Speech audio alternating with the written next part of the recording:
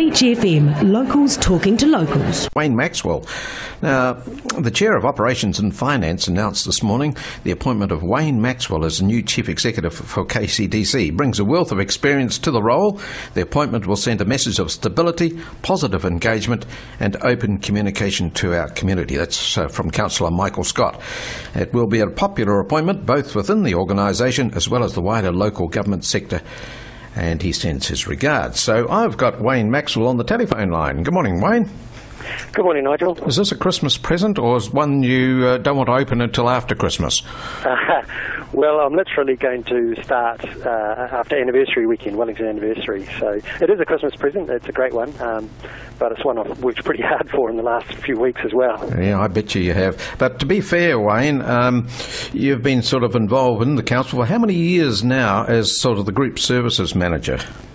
Yes, I've been at Kapiti Coast Council for 4 years, almost exactly to the day, would you believe, I started anniversary weekend in 2014. Oh, is that right? Oh, anniversary day.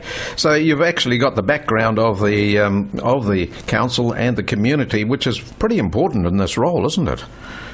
It is. Look, I think that was really my advantage. That's the point I wanted to make, is I understand this organisation pretty well now, 4 years here. I know where we've come from. Some of the lessons that we've learned, and I know where we're going, and I really wanted to make sure that I could do my bit to contribute to us building on where we've got to so far. Yes, you've got good relationships with the community out there too, haven't you, in lots of ways? I'd like to think so. I've come across many people in our community and organisations, and look, I do find that there's often a lack of understanding of just exactly what your council does for you. Only 60% of our public understand that we do roads. So if that understanding isn't there, what I do find when we have a conversation and we can share a bit more of that understanding, all of a sudden we've got a good thing going. People know what we're giving, what we're doing for them. So the wealth of knowledge you've gained over many years in this sort of business, I mean, it's always changing, isn't it? The government are putting more and more pressure on local governments. Do you find that difficult to keep up with, or now you're sort of on top of it, you just take it as it comes? Never on top of it, but we definitely roll with it. Yeah, you're right, Nigel. I've been involved in local government for over 15 years, and as I have put it, every one of those years I've learnt new stuff. Local government's really complicated. We've got over 20 completely different business operations, so they have different ways of doing things, and that can be complicated. And as you pointed out, then we get changes brought to the table regularly.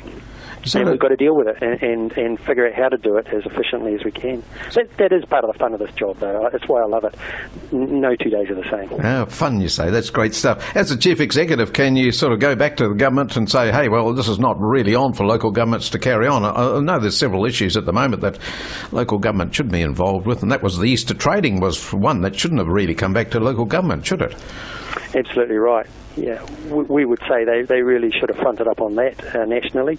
Not only is it a difficult thing for people to work through, but it's time-consuming and expensive. And why should that have to be repeated 60 or 70 times across the country? So yes, there's a lot of opportunities. With our mayor, he is very keen that we're advocating on behalf of our council for what we think should be happening or shouldn't be happening, and we'll definitely be continuing to push in that way. I should imagine you've got a good relationship with Guru, our mayor, because he's been around for over a year now, seems to be running the helm of the ship pretty well. Oh, definitely. I think we do get on very well. We understand each other well. And look, it goes back before that as well, doesn't it? He's obviously been on the council for a number of years. So that I think is a great advantage, not only him, but all of the members of council I think I've got pretty good relationships with, and that stands us in good stead as we kick this all off. Right. So challenges ahead, Wayne, for the council, for our community, any major ones that you see coming up? I think we've talked a lot about the current challenges, and they're my focus in the short term. We've got financial constraints, everyone knows that, and we've initiated what is now becoming well known as the Green Line strategy, and so that's all about managing, if you like, balancing our ambitions with affordability. Yes. So there's things we need to do, there's things from a risk perspective that we really need to address, but we can only go at a certain pace because the community needs to be able to to deal with the impacts of those. It needs to be sustainable for everybody. Yes, I think we've got a current council that are very wary of the fact that we can't extend our financial debt too much more. So we've got to pull the reins in a wee bit and do what we have to do, but put those things we wished on the wish list aside just for the time being. Yeah, you know, there's a lot of things we'd love to do, but we're realistic and we know that we've got to stick to the things that need to be done as a priority. Right. So as Group Manager Corporate Services, we've got to fill that vacancy now, Wayne. When does this happen? We do. You have this trickle-down effect, don't you? Yes. That'll all happen. We'll kick that off in the new year. I think for now everyone just needs to focus on Christmas. It's been a tough year. We've achieved a lot. We're pretty proud of the things we've achieved. Yes.